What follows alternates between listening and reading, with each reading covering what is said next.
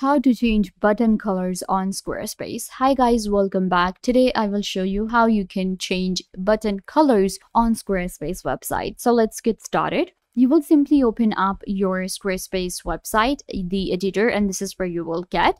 First, we have to select the page. I'm going to select home and click on edit. Now we can edit our website. And you can see I have this button right here on my website. I want to change the color. So I can just click on this button and click on edit option, and it will allow me to edit the design of my button. So I can just simply change the button style, and I can change the color simply on color option. So you can see I can change the text, shape, outline, and we can also change the color of our button given here. You can see colors, and this is like the template right now, and they have selected the lightest color, but I can just go with the other colors as well. If I want to go with a darker one, let's go with a darker color. And you can just click on save and your color will be saved. So I'm just going to go with the white again. And once you select a color, you can also select the title. You can select different backgrounds for your button. There are a lot of options given right here for your buttons on Squarespace.